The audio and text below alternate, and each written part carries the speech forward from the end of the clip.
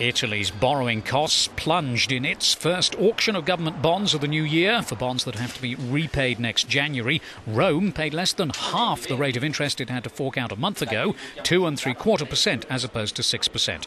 The auction, and a similarly successful one in Spain, showed renewed investor confidence in the attempts to address the eurozone's debt problem, with Italy getting praise from the German Chancellor Angela Merkel and help from the European Central Bank.